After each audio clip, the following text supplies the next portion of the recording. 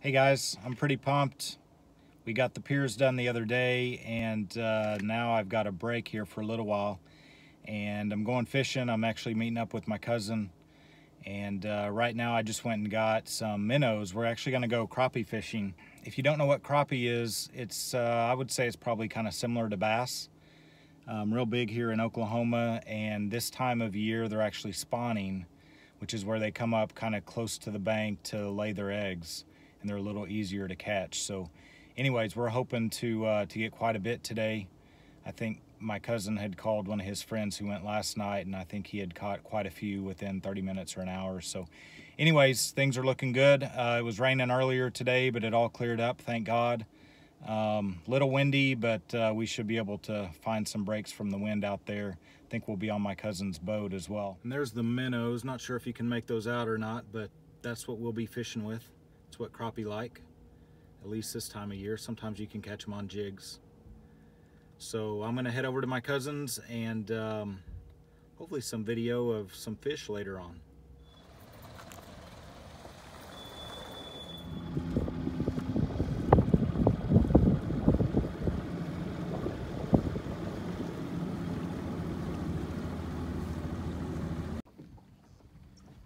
We're on Ulaga Lake in Oklahoma, and kind of made it to the area where we're going to be fishing. It's pretty quiet out here, not a lot of people, so we've got high hopes. Right, Cuss? That's right. All right, so we are fishing for crappie, and we've only been out here about 10 minutes or so, and I just caught this big catfish. I don't know. What do you think this is, Cuss? 5 pounds? It's 3 or 4 anyhow. Yeah. That's pretty big. Not a crappie, by the way. So I got the first fish, and it was a big one. It was a catfish, and I have not caught anything since then. It's been all my cousin. He's the one catching the crappie, one after the other. I'm using the exact same jig as he is, and I have not caught a single one. I don't know what's going on, so I'm gonna take a break and let you guys see some action videos of him reeling it in.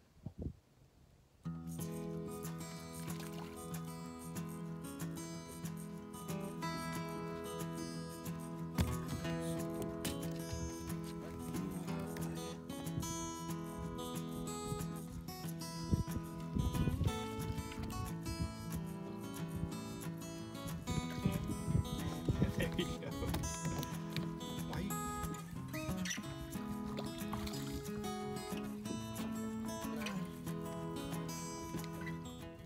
Catch a big one again.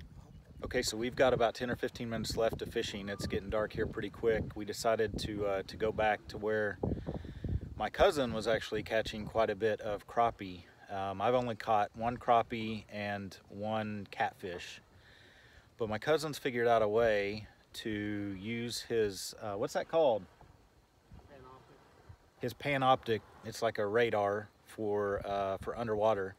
He's figured out a way to use that. So he found a brush pile, and you can actually see all the fish there around the brush pile, and he can drop his jig directly kind of where the fish are and see when the fish are close to the jig. And anyways, it's quite interesting. I haven't mastered this skill yet, but he has, so I'm going to show you what he's doing, and we'll see if it works again.